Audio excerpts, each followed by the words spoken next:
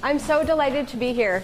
My name is Alison Powell, and I'm an assistant professor in the Department of Media and Communication at the London School of Economics, where I lead a program called Data and Society, which comprises a master's degree in social science that focuses on data and society, and also that involves a research group, a growing research group, that's concerned with some of the issues that are kind of the consequences of the increasing datafication of our everyday experience. So today I'm going to give you a bit of a kind of broad social perspective on some of the concerns that, to me, underpin the project of the VIRT-EU endeavor.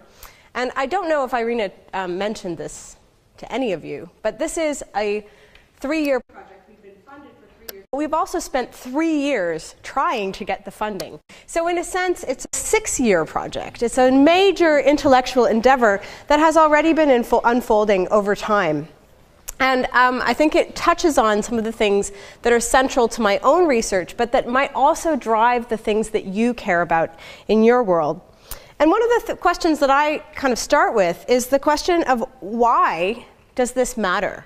So why do we care that algorithms make decisions, or that social media platforms hold all of our data and then use it to market to us? Why do we care that our Alexa connected devices might be overhearing what we're saying? There's one response that says, well, I don't really care at all. But actually, people do care. And people care enough that the discussions about the consequences of connected life are expanding and unfolding and driving projects like ours. And so my answer is that when we give up our data, we are not giving up our data to the cloud. We're giving up our data to some very specific kinds of intermediaries. And these intermediaries structure our ability to speak, listen, and be heard on issues that matter to us. And I'm a communications scholar. It's really important to me how people are able to speak, how people are able to influence their world and act upon it. And so these are very primal and primary concerns for me. So technical systems, as well as social structures, have always influenced this capacity that people have to speak, listen, and to be heard, to have voice, to be able to act. But I think something has changed fundamentally. In the last 20 years, we've seen a movement away from an interest in expanding citizen rights to gain access to communication technologies, and towards a kind of structuring of our experience in terms of what data we produce. And this underpins the sort of transformation of the internet as a technology of access and connectivity into the Internet of Things as a technology of data absorption, analysis, and management. So I think we are in a very interesting moment in terms of constructing what might be a new set of frames for citizenship. Because these technologies of datafication, that is transforming more and more of life into data, to make everyday acts into streams of data and make those data available through platforms. This creates new dynamics, new relationships, and they have a significant impact on how we're able to speak and listen and be heard. And one of the things I'm interested in is how we act about things that matter to us collectively. So how we might think about our capacity to be citizens, even good citizens, if you like.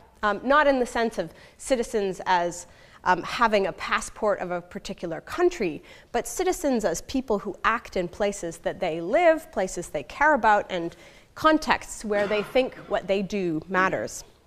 And we can see that the Internet of Things, sensor technologies, give us a good way of perhaps being able to influence civic conversations, for example, about air pollution. And I know many people here at ITU have done projects that have involved citizen sensing networks, expanding the ability of sensing technologies to spread out into the world and to create a conversation based on data. We also have technologies that allow us to report things that we observe and send that information back to governments. And so these are all different ways that citizenship can be enhanced or changed or shifted by the expansion of data collecting, managing, and sharing technologies. But these also create really significant dilemmas. And the dilemmas have to do with moving from this idea of the internet as a platform for communication to the Internet of Things as a platform for data collection analysis. And data processing also raises some very significant ethical questions that have to do with the consent that we apply to any data that is collected. And I'm going to talk a little bit about how data processing means that some of the principles of consent are very difficult to apply, creating kind of legal and normative problems that that are associated with the expansion of the Internet of Things. But there are also changes in the ways that we position ourselves as ethical subjects within this shift towards data citizenship. We have a lot of personal responsibility for the data that we produce, but we have no power to actually limit that data or, in fact, to control very effectively where it moves away from us. So these are some of these initial dilemmas. And I'm going to talk through the first dilemma, which is the dilemma that is just relating to the movement from the internet as a platform for communication to the Internet of Things as a data-intensive technology. Then I'm going to talk very briefly about some of the ethical issues, and I think Alessandro is going to talk more specifically about those. And then finally, I'm going to briefly outline some possible responses that we might have. And the responses are the place where you will then hear me talk again about ethics. What I'm trying to do in this talk is explain to you about why I care about data ethics. And I care about data ethics because of these dilemmas of citizenship. So what I've noticed is that it's possible to see a shift in ways of talking about and building support for citizenship that moves from thinking about citizenship as related to access to a network towards citizenship as a kind of production of data. And my example here is to think a little bit about how governments describe what they expect from their citizens. And I have two images on this slide. And they're separated by 15 years. And the first one is a Government of Canada sort of policy slide talking about the ways that the Government of Canada invested in expanding access to the internet as an essential communications infrastructure. And in the early 2000s, and many of you are not old enough to remember this, but I've been doing this for a long time, so I remember, the information society was on the ascendant. There was a notion that we were going to become a more effective civilization and a more effective society by increasing access to information. And increasing access to information essentially meant expanding access to the internet and expanding the number of computers that could create information that would become accessible on the internet. So throughout the 1990s and into the early 2000s, these policy processes collided with the expansion of the IT industry and created a great business opportunity for a lot of companies to get into this policy space and be the access providers. And for example, Cisco Systems provided lots of technologies to support these policy processes like the expansion of SchoolNet community access and the expansion of government information online. So we had on the one hand a kind of vision of a better society as a society with increased access to information, and on the other hand an expanded role for large IT companies in delivering their business, their business in relation to this policy project. Fast forward 15 years, and we look at the right hand of the slide, and now we have the same IT companies promising not access to information, but a smart, interconnected grid that absorbs data produced by citizens to allow for the optimization of government-provided services. So no longer is the kind of framework for this being about citizenship as getting access to information and being able to participate in a network of relationships. It is now much more about individuals being able to produce data that can then be taken up by a decision-making entity and used to optimize service delivery.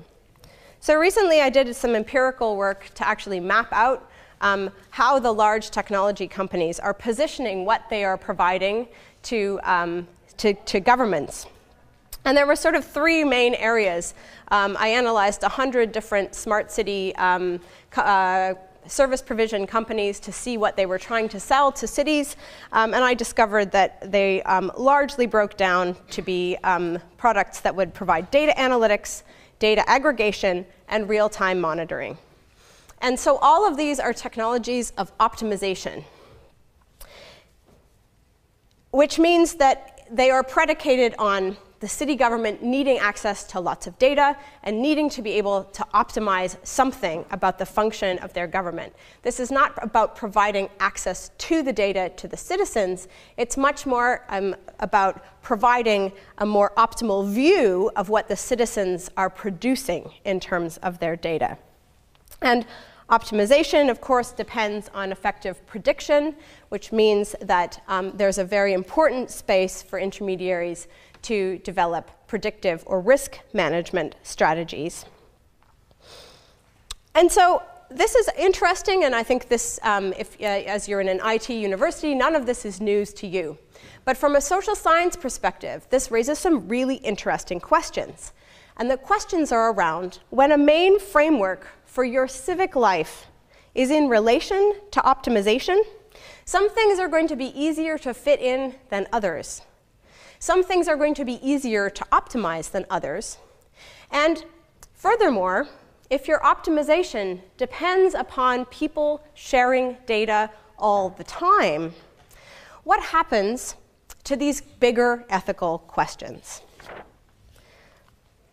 So this is a framework that I developed that kind of maps out some of the ethical problems with a kind of a full optimization perspective. This is a framework that sketches out how data is used within an Internet of Things paradigm.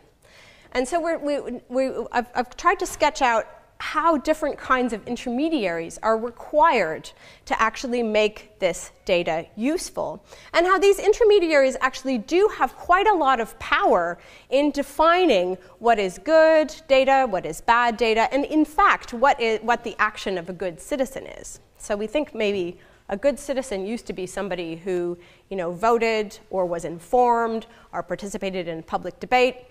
A lot of these processes imply that a good citizen is a citizen that produces a lot of data. So what are the processes of broadly conceived that map out in relation to Internet of Things data gathering and decision making? So first you have to acquire data. And that's done in many different ways. It can be done through large-scale sensors, like traffic management cameras. It can be done through citizen science installations that are trying to acquire data to create a public conversation about air pollution, for example. It can be done by all kinds of personal technologies, like the one that I have a photograph of here, fitness trackers. One of my computer science friends has proposed a fake technology called the ambient loo that just collects all kinds of ambient information about using the toilet. So we could even have sort of hypothetical design futures, locations for acquisition of data. And of course, the ambient loo could optimize all kinds of things that we have not yet thought of optimizing. Consider that. So acquisition is only the first step. Then you have data aggregation, analytics, and action. And the implication here from existing frameworks for privacy is that we should have kind of control of our own personal data. But in reality, that breaks down right after the first step. In order to make any decision based on large-scale aggregated data, you have already gone beyond the boundary of personal data. And some of the issues related to the Internet of Things that include and go beyond these kind of civic questions that I've raised have to do with how you know how much of this process could potentially be under personal control. Not much of it is, in fact, under personal control. So the analytics of transport data, for example, are based on large-scale aggregations of transport data. And you can see patterns in people's commuting, and you can see large-scale movements over time. But it is actually possible to de-anonymize data and to find out things about individual people. And so there are these very problematic dilemmas about individual responsibility versus collective responsibility, about the value that is derived from aggregating data versus the ethical frameworks that imply that the point of consent needs to be the individual. So the metaphor of the cloud breaks down because action, for example, may be difficult to undertake with partial data. So the relationships between the responsibilities in each, that are outlined at each of these levels can be controlled through design and also through standardization and law. And so this kind of framework of the unfolding levels of analysis of Internet of Things data also sketches a number of places and relationships where our dilemmas of responsibility collide with the dilemmas raised by datafication as a form of citizenship. So if we're expected to be acting as ideal data citizens by sharing our data, should the acquisition always be accompanied by our explicit consent? If our explicit consent means that no real action can be taken, if the aggregation creates profiles of communities, for example, that have particular protected qualities, does that mean that we can no longer take action based on this data? So there are a number of potential responses to this. And in the final section of this talk, I want to present some possible ways to address these dilemmas of connected experience. And I'm going to go rather quickly through most of them and focus on the final one, which is the ethical. So the first of these questions, which has to do with thinking through the consequences of the responsibility, particularly in automated decision-making, is a normative one. So there have been recently attempts at regularizing the processes of computational or algorithmic processes that underpin the transformation of data, that take action at trying to bring a kind of normative oversight to the analytics level, not to the collection level, not to prevent the collection of data, because it is now well understood that the collection of data may happen in places where consent cannot legitimately be given, and that the analytics of data may create situations in which discrimination occurs in ways that cannot be well described by the designer of the system. So computer science colleagues, including Joshua Kroll, who I've had some very interesting debates with over the past couple of years, have produced a kind of strategy for identifying places and modes of ensuring procedural regularity of algorithms as a means of making algorithmic systems accountable, so that we can push the assessment of this chain of analysis up into a level beyond the personal.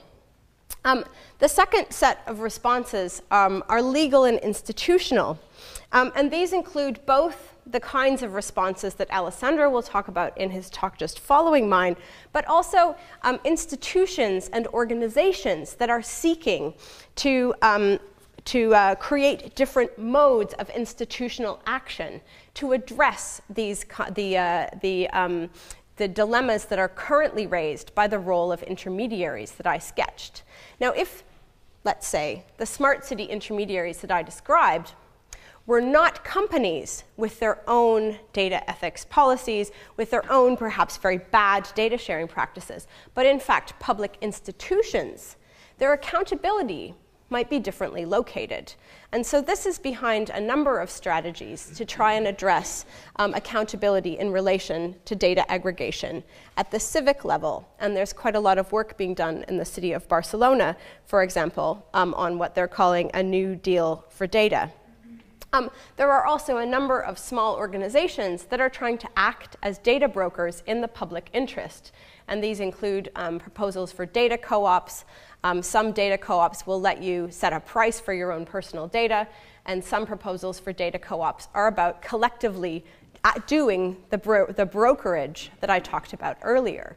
So instead of delegating the responsibility for determining how to optimize your data to companies who then sell the data and their optimizing technologies back to governments, the data co-ops are proposing that people self-organize for this. And finally, there are increasingly sort of new ways of thinking about the instruments of regulation. I'll leave that to Alessandro to talk about. I think also, however, there is a very important place for critical responses to all of this that dig in to how we think about data and how we think about this process of datafication in relation to our citizenship. And here's where the ethics comes back in. Because we can think about this process in terms of its outcomes, or we can think about this process in terms of how it is designed. And one of the ways that we have been working on this within the VIRT-EU project is not only to think about the outcomes for citizens, but to think about the process through which these technologies and processes get designed. And we have this radical idea that people who build these processes are not trying to be horrible. We think that people are actually just trying to do a number of things, but they are likely not trying to be horrible. So we've been experimenting with the idea of virtue ethics. And Zygmunt Bauman, who many of you may know, who is a Polish sociologist and who passed away this week, argued that the conditions of modernity make it impossible for individuals to act ethically. This was one of his big claims. And the sort of project of virtue ethics follows on from this assumption. Bauman said that the structures of modernity, which separate individuals from each other and create social relations of differential power and obedience to structure, make it really difficult to conceive of true collective ethical projects. So instead of thinking, how can I do a really good ethical contribution to the Internet of Things, people think about how to do their job effectively, even though they know that it's putting into practice this unfolding of unfortunate and perhaps unethical relationships. And so this makes people feel simultaneously guilty and powerless to change the structures. And within the data-enabled technology design realm, these dynamics play out in the way that individual users are constantly heckled by tech companies and advocates to protect their personal data, right at the bottom of my diagram, acquisition. Oh no, should I tell my Fitbit that it can collect my data? Well, if I don't let it go into the cloud, then I can't compare with my past, and I can't compare with my friends. And we're constantly bombarded as individuals with this notion that we should protect our personal data while simultaneously being subject to industrial models that are predicated on that same constant access to data, same limitation of choice, and the same exploitation of big data that happens in ways that can't take account of the impact on people. So I think that the ethical constraints of modernity that Bauman identified maybe should inspire us to rethink our ethical positions. So I want to kind of advocate for a re-examination of the principles of virtue ethics. So virtue ethics is concerned with the process of becoming able to act ethically and to display virtues, whatever those virtues might be. The virtue ethics literature has listed some, but I'm a bit radical. I think there might be others. I think they might come from the people who are actually doing things in the world. But central to the idea of virtue ethics is an idea of a good society, and that a good society has some virtues, some good things connected with it. So you shouldn't mistake this project for me calling that for a kind of like ideal state of human affairs. Look, we're going to open up the windows, the sun will shine in, we will all become virtuous. No, no, no, no. I'm not asking for you to agree with the things that I think are virtuous. The way I interpret the project of virtue ethics in technology is to propose a means to interrogate how and in which ways we might identify and put into practice some of the qualities that are essential for human flourishing. And this is what philosophers talk about all the time, human flourishing. A good society, there are likely things that we can agree on that we consider to be foundational for a good society. And I think that most people can identify some of these, and that I also think that people practice some virtues every day. And they're not necessarily enacted smoothly. We don't become anything with ease, whether enlightened or virtuous. The true project is in the becoming. And that's what we really would like to examine. So following on from this kind of invitation, not only to think about the institutional responses to the problems of data, not only to think about the normative responses of the problems of data, but to think as well, critically, I'd like to advocate for considering how we might want to allow people to understand themselves as being able to enact ethics, even in the places and times when they don't think that they are, like at work when you're just trying to get your job done, or in your relationships with the other people that you see every day. So I think we should do this as a means to strive for a social transformation. Why not? To create a world where the consequences of one's actions create a difference. I want to get past what Bauman identified as the impossibility of acting ethically under modernity by both looking at what we do in our everyday practice as potentially ethical and also striving to transform the world as we currently live in it. So the ethical subject who's thinking about his or her decisions and personally responsible for being ethical may never appear in this project. And I think we will probably see virtues as things that just kind of come together out of collaborative practice.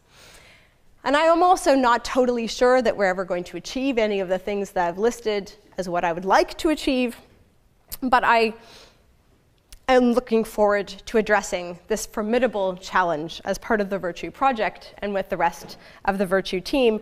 And finally, I'd like to invite you all to consider in your own work and your own practice and your own lives how to address the dilemmas of connected experience. Thank you very much.